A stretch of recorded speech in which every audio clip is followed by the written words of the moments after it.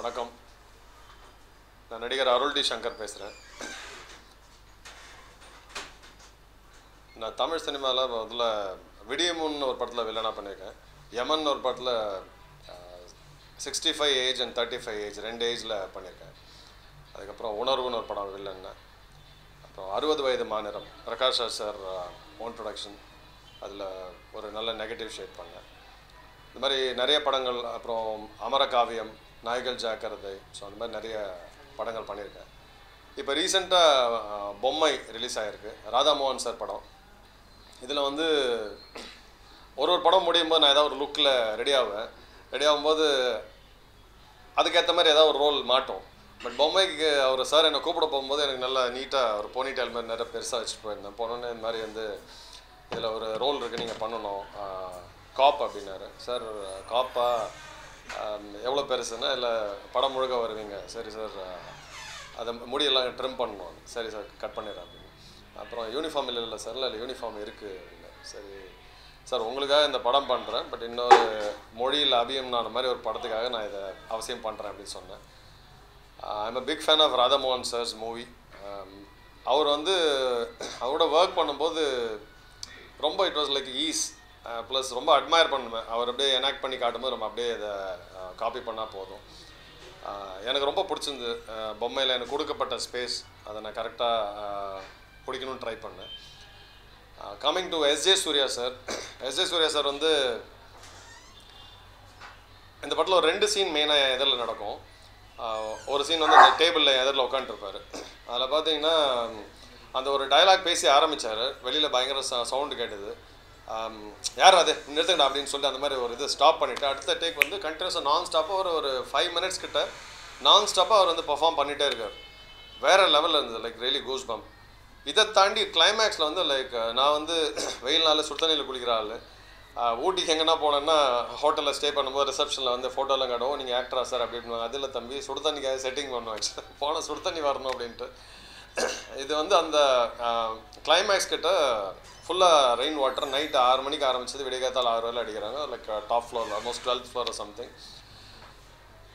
ஒரு ஷாட் முடிச்சோன்னே அப்படியே ஒதுருது, literally like shivering, அப்படியே ஷிவரிங் எல்லாருக்குமே, இந்த ஹோல் டீமுக்கு ஆக்சுவலாக. எஸ்.ஜே. சூர்யா சார் வந்து ஃபுல் அந்த தண்ணி அடிச்சு வச்சு பட்டன்லாம் ஓப்பன் ஆகிடுச்சு. 2 பட்டன் தான் பாட்டமில் போட்டு சார் சார் போகலாம் சார், அப்படியே லைக் ஒரு dedication to the core. I'm very happy. And அவரோட நான் ஸ்க்ரீன் ஷேர் பண்ணது, அவர் எனக்கு ஸ்பேஸ் கொடுத்தது. லாஸ்ட்டாக சொன்னார், நம்ம நிச்சயமாக இன்னும் 2-3 இதெல்லாம் ஒன்றா ஒர்க் பண்ணோம் அப்படின்ட்டு. பொம்மை was a very good experience for me. என்னோடய அப்கமிங் மூவிஸ் வந்து சில இதெல்லாம் அன்னேம்டு நிறையா இருக்குது. இப்போ அடுத்த நான் பண்ணிட்டுற மூவிஸ்லாம் பார்த்தீங்கன்னா வந்து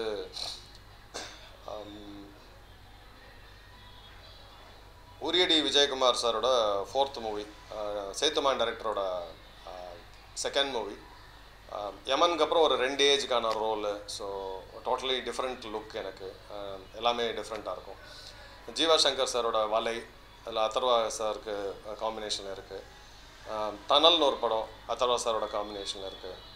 அப்புறம் விக்ரம் பிரபு சாருக்கு வந்து ஒரு நெகட்டிவ் ஷேட் பண்ணியிருக்கேன். ஸோ சில படங்கள் சொல்ல முடியும், அதை மட்டும் சொல்கிறேன். தென் வெப் சீரிஸ் நிறைய போயிட்டுருக்கு ஒரு பக்கம். இந்த 2010 உள்ள என்ட்ரான அதில் வந்து ஒரு 45 to 50 ஷார்ட் ஃபிலிம்ஸ் பண்ணியிருக்கேன். இப்போ ரீசெண்டாக வெப் நிறையா வந்துட்டுருக்கு. வெப் சீரிஸில் வந்து எனக்கு வர்றது என்னமோ லக்கீலி ஒரு ஐதர் ரொம்ப நல்லவர், இல்லை ரொம்ப கெட்டவர், இல்லைன்னா ஒரு நல்ல பர்ஃபார்மன்ஸ் ஓரியன்டாக வருது. அதுவல்ல காட்ஸ் கிரேஸ், கலைத்தாயோட டச்சால் நமக்கு அந்த மாதிரி வந்துக்கிட்டு இருக்கு. ஒன்றுமே ஒரு லுக்கில் இருக்கிறதுனால நான் ஐ தாட் லைக் ஓகே, நம்ம கொஞ்சம் சொல்லுவோம் இதை, ஏன்னா இது நான் தான் இவரை தெரியுமே, இது நீங்கள் தானே அப்படின்ற அளவுக்கு டைரக்டர்ஸ் என்ன கொஞ்சம் எனக்குள்ளே ஏதோ வேறு சில விஷயங்களை எடுத்து அவங்க கொடுக்குறாங்க. இப்போ ரீசெண்டாக நக்குல் சாரோட ஒன்று பண்ணிகிட்ருக்கேன். அது டோட்டலாக க்ரைம் த்ரில்லர். ஆக்சுவலாக ரொம்ப நல்ல ஷேப்பப் ஆகிட்டு வந்துட்டுருக்கு. சுந்தர்சி சாருக்கு ஒரு நெகட்டிவ் ஷேட் பண்ணியிருக்கேன். ஒரு படம் முழுக்க ஒரு நெகட்டிவ் ஷேட் வித் ஃபைட் அந்த மாதிரிலாமே. So everything is going good. Almost இந்த 13 வருஷத்தில் வந்து நான் ஒரு 52 படத்திட்ட தமிழ் படம் பண்ணியிருக்கேன். இன்னொரு 9-10 வந்துட்டுருக்கு எல்லாமே. மலையாளமில் வந்து ஒரு 4 பண்ணியிருக்கேன். 2 ஸ்டேட்ஸ்னு ஒரு படம் வந்துடுச்சு. தாகம் தீர்த்த கூடாரம்னு ரீசெண்டாக வந்திருக்கு. இன்னையிலேருந்து அமேசான் ப்ரைமில் இருக்கும். அதில் ஒரு மலையாளம் பேசியே பண்ணியிருக்கேன். மொழி தெரியாது, பட் கேட்டு அப்படியே பேசி பண்ணியிருக்கேன். இன்னும் 2 வந்து பைப்லைனுக்கு வருது. தெலுங்கு வெப் சீரிஸில் இந்த நேம் ஆஃப் காட் அப்படின்னு ஒன்று பண்ணியிருக்கேன். ஆடு வந்து ஒரு 20-22 கிட்ட பண்ணியிருக்கேன். இவ்வளோ பண்ணிவிட்டு இதில் என்ன ஒரு இதுன்னா, என்னோட ஆசான் பாலு மகேந்திரா ரொம்ப மிஸ் பண்ணுறேன். 2010 கார்ப்பரேட்டில் வேலையை விட்டுட்டு பாலு மகேந்திரா சார்ட்ட போயிட்டு ஆக்டிங் கோர்ஸ் கேட்டேன். அதை ஒரு 6 months ஆக்டிங் கோர்ஸை ஃபஸ்ட் ஹாஃபில் வந்து கூத்துப்பட்டிலேருந்து ஆளுங்க வந்து எடுப்பாங்க. செகண்ட் ஹாஃபில் வந்து அவரோட படத்தை போட்டு ஸ்க்ரீன் பண்ணி அதை வந்து அவரோட பர்டிகுலர் ஸ்க்ரீனில் வந்து நான் இவ்வளோ தான் சில இது வந்து ரொம்ப புரிதல் நிறையா அவர்கிட்ட கிடச்சிது. அப்படின்னா இவ்வளோ தான் நான் லைன் கொடுத்தேன். 3ஆம் பிறையெல்லாம் அப்படியே பிரித்து மேய்வார். ஆக்சுவலாக இவ்வளோ தான் லைன் கொடுத்தேன். அதில் கமல்ஹாசன் சார் என்ன எக்ஸ்ட்ரா பண்ணார், அதை எப்படி மக்கள் எப்படி பர்சீவ் பண்ணாங்க. ஸோ அந்த மாதிரி சில எக்ஸ்பீரியன்ஸ் கிடச்சிது. அவரோட படங்கள்லாம் ஜூலி கணபதியெல்லாம் ஒரு 15 முறைக்கு மேலே போட்டிருப்பார். நாங்கள் அதை போட்டு அதை வந்து இந்த கிளைமேக்ஸ்லாம் 8 வீட்டில் எடுத்து ஆனால் ஒரே வீடு மாதிரி காமிச்சோம் அப்படின்ட்டு. இது எதுக்கு சொல்ல வரேன்னா, ஒரு குழந்தை வந்து ஒரு சர்டிஃபிகேட் இல்லை ஒரு ஃபஸ்ட் ப்ரைஸ் வாங்கிச்சுன்னா ஓடி போய் அவங்க மம்மிகிட்ட தான் காட்டும் இல்லையா, அவங்க டேடிகிட்ட காட்டும். அந்த மாதிரி அவங்கள யாருக்கு பிடிக்குமோ இல்லை அவங்க யார் அவங்கள ஃபஸ்ட்டு கூப்பிட்டு போனாங்களோ அவங்ககிட்ட காட்டணுன்ட்டு. இவ்வளோ தான் ஜேர்னி வந்திருக்கேன். பட் இருந்தாலுமே அதை வந்து அது சொல்கிறதுக்கு இந்த ஒரு செகண்ட் இந்த பாலு மகேந்திரா சார் எதில் வந்து நின்னார்னு அதை காமிக்கணும்னு ஒரு ரொம்ப ஒரு வருத்தம் உண்டு. மந்த்லி ஒன்ஸ் அவரோட அந்த வீடு இருக்குல்ல, அந்த இடத்துல போய்ட்டு கோ அண்ட் ஸ்டாண்ட் தேர். அவர் இருக்கும்போது மந்த்லி ஒன்ஸ் நான் போய் அப்டேட் பண்ணுவேன். இன்ஃபேக்ட் அவரோட இன்ஸ்டியூட்டில் முடிச்சப்புறம் நான் ஃபஸ்ட் ஆரம்பித்தது ஒரு ஜூனியர் ஆர்டிஸ்ட்டாக தான் ஆரம்பித்தேன். ஒரு 10 படம் ஜூனியர் ஆர்டிஸ்ட்டாக ஆரம்பித்தேன். அதுக்கப்புறம் 2 சீன் 3 சீனில் வந்து ஒரு 30-35 படம் போச்சு. அப்புறம் ஒரு 3 வருஷத்தில் ஒரு 4500 ஆஃபீஸ் ஏறி இறங்கினேன். So this all about me. Missing Balu Mahindra sir. So அவர் சம்மந்தப்பட்ட இடத்தெல்லாம் போய் நின்று அவர் கூட கனெக்ட், அவர் சுவாசித்த இடத்துல வந்து நின்று அந்த இதெல்லாம் நான் இது பண்ணியிருக்கேன் சார்ன்ற மாதிரி ஒரு கனெக்டில் போயிட்டுருக்கு. That's all. Thank you so much. Sir திடீர்னு இப்போ பத்திரிகையாளர் சந்திப்பு இப்போ வந்து பொம்மை படம் ரிலீஸ் ஆயிருக்கு. இன்னும் உங்கள் எஸ்.ஏ. சூர்யா சார் இல்லை ராதாமோகன் இல்லை ப்ரொடியூசர் கூட ஏதாவது சண்டையா? திடீர்னு பத்திரிகையாளர் சந்திப்பு வச்சிங்க எதுக்காக? யாரு கூட சண்டைலாம் இல்லை. எஸ்.ஏ. சூர்யா சார் வந்து அடுத்த 3 படம் பண்ணலான்னு சொல்லியிருக்காரு. ராதாமோகன் சாரோட ரொம்ப பெட்டு நான் நினச்சிக்கிறேன். ஆக்சுவலாக he likes me a lot. I adore him a lot. ஒரு டைரக்டராக வந்து I really love him a lot. Actually படத்தில் கொடுக்கப்பட்ட ஸ்பேஸை நான் கரெக்டாக யூஸ் பண்ணேன்னு நினைக்கிறேன். இன்னும் வந்து படமாக பார்க்கும்போது எனக்கு ரொம்ப ஹாப்பி. எனக்கு ராதாமோகன் சாரோட 60 வயது மாநிலம் பண்ணும்போது எனக்கு ரொம்ப ரொம்ப பிடிச்சிருந்தது. அவர் எந்த ஸ்கிரிப்ட் கூப்பிட்டாலுமே அப்படியே பிளைண்டாக போயிட்டு அவர் உட்காந்து க்ளீனாக கதைலாம் சொல்லுவார். ப்ரொடியூசர் சைட்லாம் தே வெரி ஹாப்பி. பொம்மை எனக்கு ஐ am very happy about the movie. ரெஸ்பான்ஸும் ரொம்ப நல்லாயிருக்கு. டீம் வந்து I am in line with the team. Actually எமன் படத்துக்கு அப்புறம் ஒரு நல்ல ஸ்டோரி வேற எதுவும் உங்களை பார்க்க முடியீங்க? பண்ணிட்டு தான் சார் இருக்கேன். ஆக்சுவலாக பண்ணிகிட்ருக்கேன். சிலது பைப்லைனில் வருது, சிலது வந்துக்கிட்டு இருக்கு. பேசிக்காக இப்போ இதுதான் பண்ணுவேன் அதுதான் பண்ணுவேன் நான் வந்து ஸ்டிக் பண்ணலை. அதே மாதிரி குட்டி குட்டியான சில இதெல்லாம் வந்து எனக்கு கிடைக்காம போனது காரணம்னா, நான் வந்து ஒரு படம் முடிக்கும்போது அது ஒரு அடுத்த படத்துக்கான ஒரு லுக்கில் ரெடி ஆகிட்டு அதுக்கான இது பண்ணும்போது இப்போ மீசை எடுத்திருக்கேன். இப்போ வந்து மீசை வச்ச ஒரு 2-3 இது வந்து வரும்போது அதை மிஸ் பண்ண வேண்டியதாக இருக்குது. ஒரு தடவை மீசை எடுக்கிறேன், மறுநாள் வந்து சார் ஒரு ஆடு சார். நான் சொன்னேன், தம்பி ஒட்டு மீசை எதை வைக்க முடியுமா? இல்லை சார், அது பாரம்பரியம் முறுக்கணும் மீசை, நான் முடிஞ்சு போச்சு. அந்த மாதிரி லுக்கில் நிறையா அதை பார்க்க பெருமையாக இருந்தாலுமே பட் லுக்கில் நிறையா என்ன அடி வாங்குதுன்னா லைக் வேறு எதுவும் மற்றது பண்ண முடியாமல் போகும். பட் என்னை பொறுத்த மட்டும் 2015 எமன் ரிலீஸ்க்கு அப்புறம் கரெக்டாக வந்துட்டுருக்கு. பர்ஃபார்மன்ஸ் ஓரியன்டாக தான். இப்போ நான் சொன்ன படங்கள் எல்லாமே பைப்லைனில் இருக்குது, எல்லாமே வந்து பர்ஃபார்மன்ஸ் ஓரியன்டாக தான் இருக்குது. அது ரிலீஸ் ஆகும்போது அதுக்கான இது கரெக்டாக தெரிய வரும். நல்ல ஹெவி வெயிட்டும் இருக்குது. சில படங்கள் பேர் சொல்ல முடியல இப்போது. வரும்போது வந்து நிச்சயமாக அது கவனிக்கப்படும். அந்த லெவலில் நல்ல விஷயங்கள்லாம் கிடச்சிருக்கு. ஸ்க்ரீனில் பார்க்கும்போது உங்களை இப்போ பொம்மை படத்தில் பார்க்கும்போது கொஞ்சம் வயசான தோற்றம் மாதிரி தெரியுது. ஆனால் இப்போ நேரில் பார்க்கும்போது கொஞ்சம் எக்ஸசைஸ் ஜிம்முக்கு போய் வந்திருக்க பாடி மாதிரி தெரியுது. எப்படி தெரில சார்.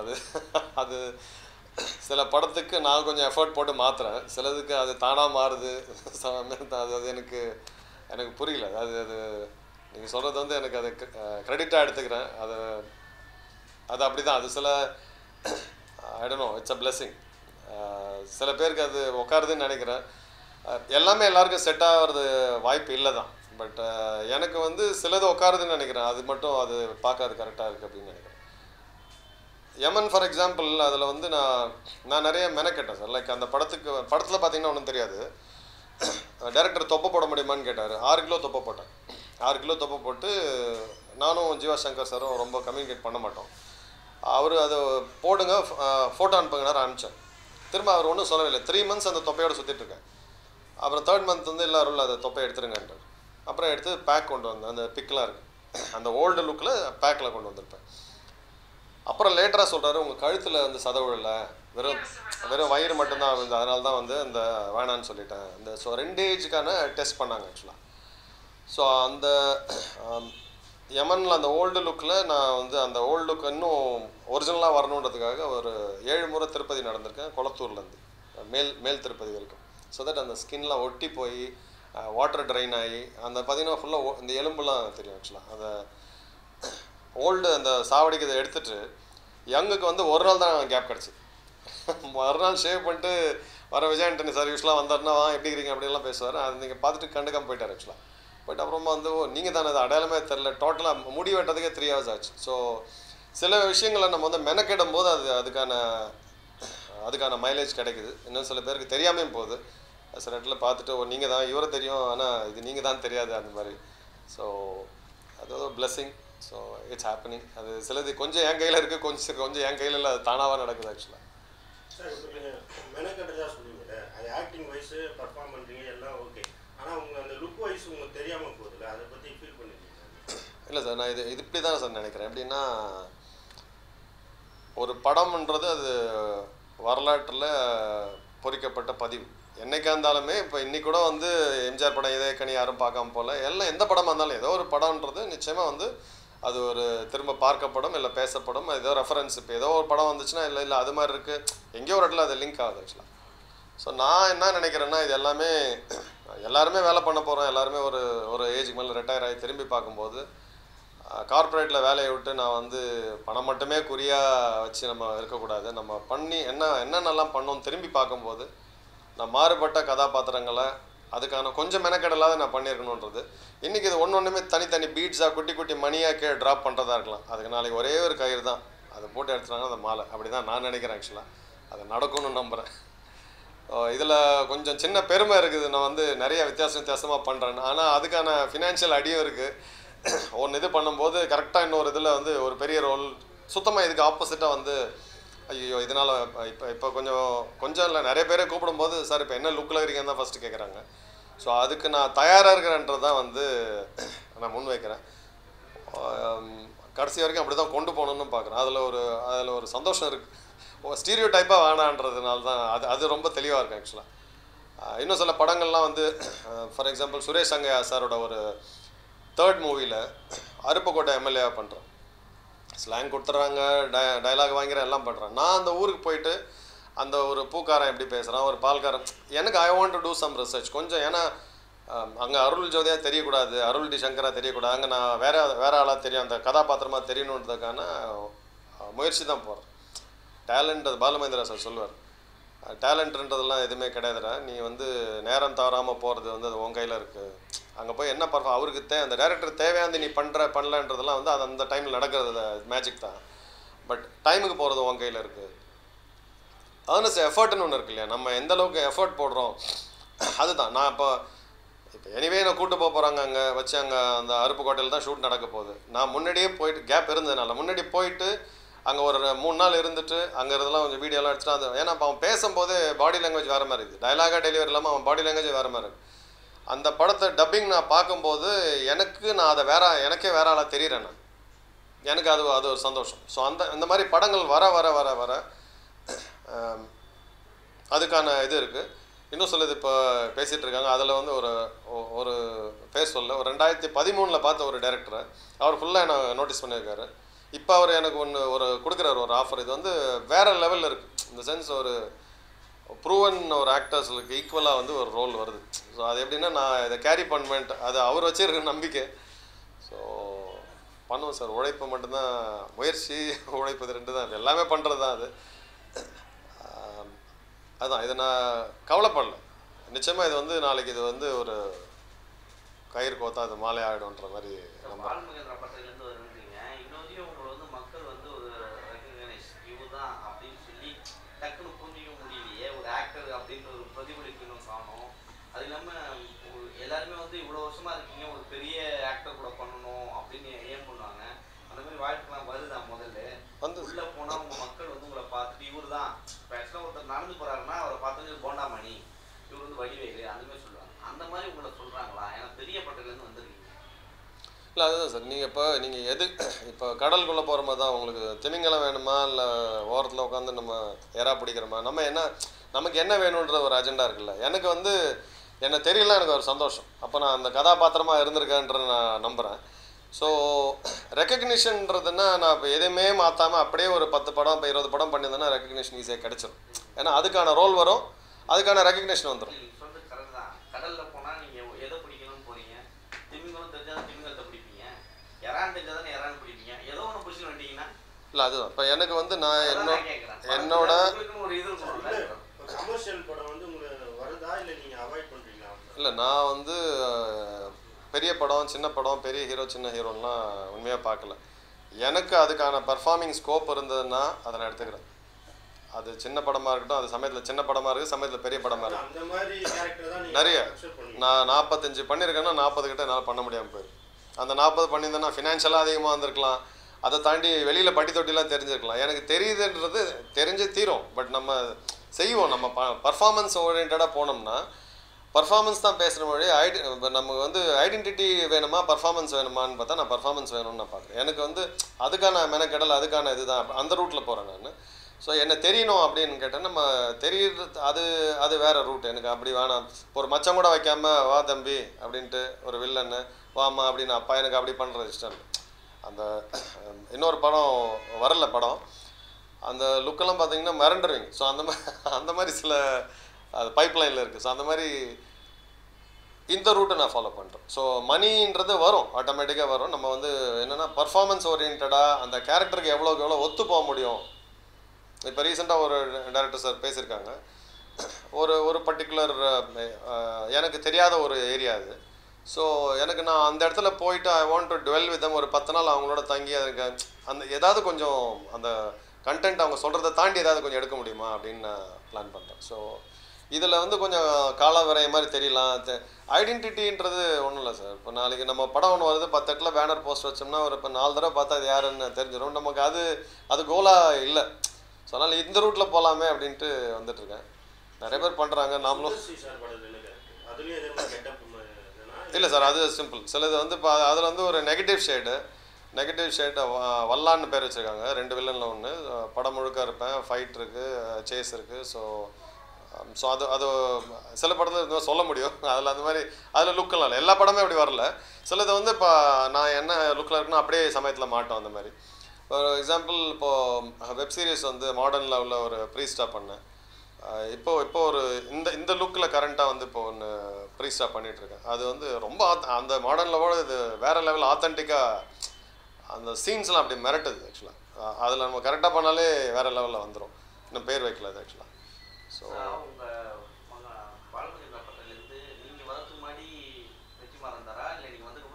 இல்லை சார், அவங்கெல்லாம் சீனியர்ஸ். அவங்கெல்லாம் ஸ்கூல் அந்த வெற்றிமாறன் சார்லாம். ஆமாம், அவங்கெல்லாம் அந்த கதை நேரமில் அவங்க இருந்தாங்க. நான் வந்து ஜாப் 2010 விட்டுட்டு தான் உள்ளே வரும்போது ராம் சார்லாம் அந்த இந்த படம் தங்க மீன்களில் வந்து அப்போ தான் ஃபஸ்ட்டு போஸ்டர்லாம் காமிக்கிறார்.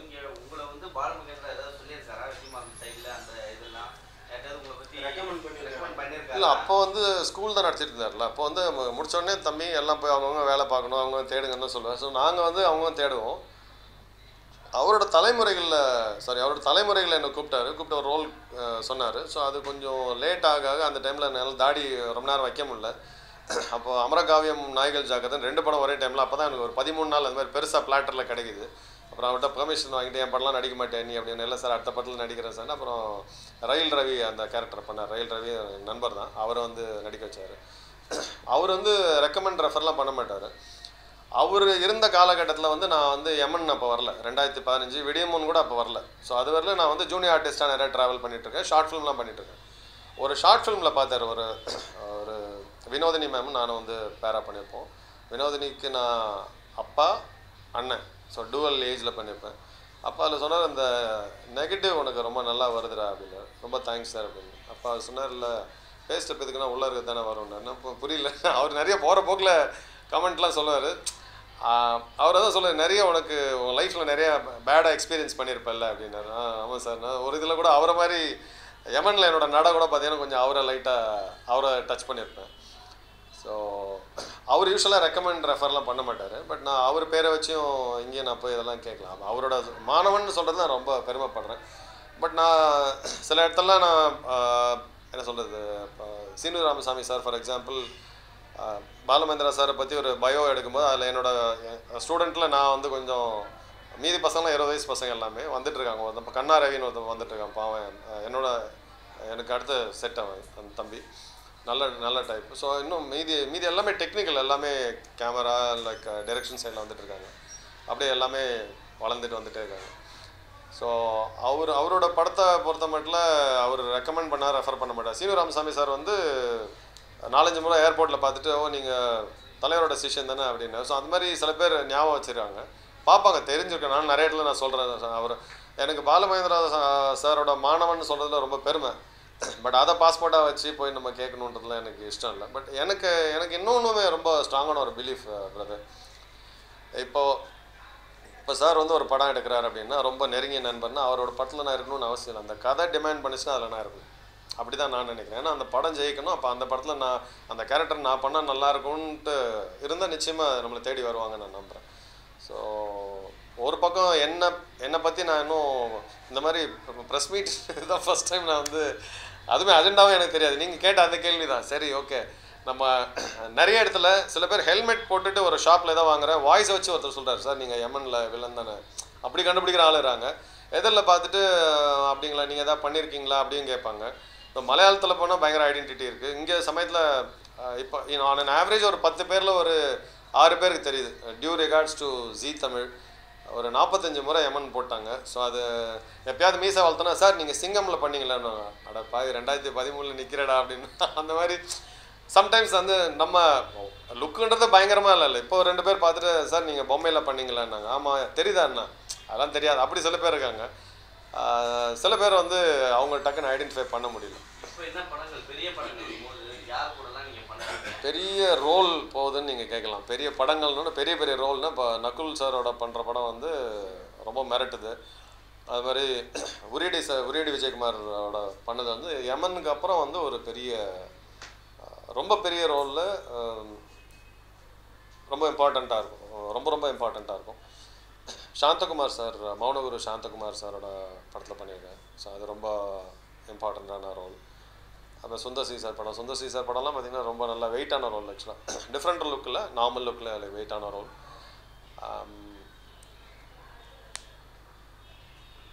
இன்னும் 2 இப்போ கரண்ட்டாக பேசிகிட்ருக்காங்க. ஸோ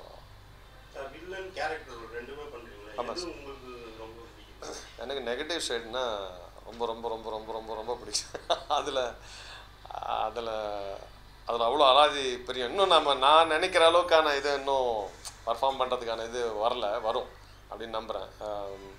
இப்போ ஒரு படத்தில் வந்திருக்கு, பேர் சொல்ல விரும்பல இப்போது. ஸோ அதில் அப்படியே விட்டுட்டாங்க, நீங்கள் பண்ணுங்கன்ட்டு அப்படி விட்டாங்க. அதில் ரொம்ப இன்ட்ரெஸ்ட். அதில்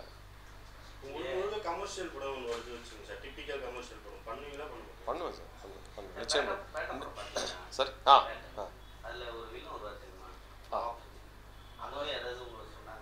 புரியல, பேட்டர்ல நவாஸ் சித்திகா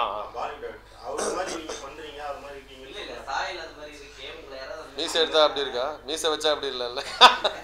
மீசை ஒன்று ஒரு லுக்கில் இருக்கும். ஆக்சுவலாக நமக்கு இல்லை, எனக்கு ரிசம்பிளன்ஸ்லாம் இல்லை. ஆக்சுவலாக மீசை எடுத்தால் வேற ஒருத்தர் மாதிரி சொல்லுவாங்க. நீங்கள் யாரை தப்பாக சொல்கிறீங்க?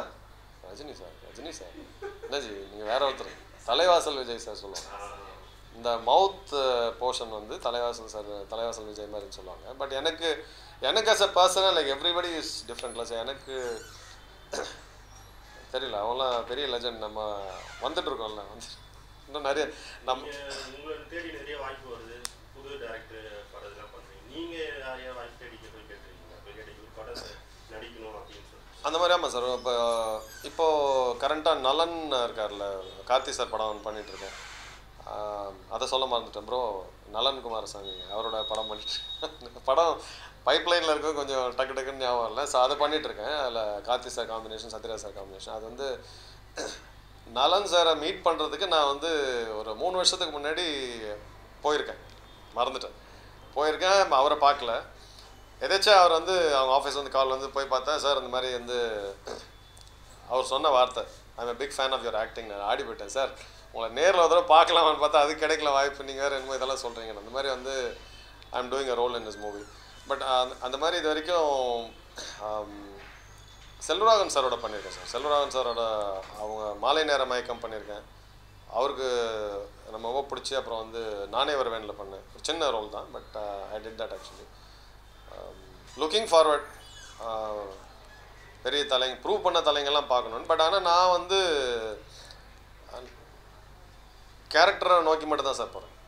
புது டேரக்டரை ப்ரூவன் அப்கமிங் அதெல்லாம் இல்லை. எனக்கு வந்து எனக்கான ஸ்பேஸ், நான் என்னை பார்க்கணும், நான் என்ன பண்ணியிருக்கேன்றது படத்துக்கு வித்தியாசம் காட்டணுன்ற. Ton sir. Thank you so much. உங்கள் கேள்விக்கெல்லாம் நன்றி. உங்கள் கேள்விக்கு நன்றி. Thank you so much. Thanks for listening to me. உடனுக்குடன் செய்திகளை அறிந்து கொள்ள IF தமிழ் பெல் ஐக்கனை கிளிக் செய்யுங்கள்.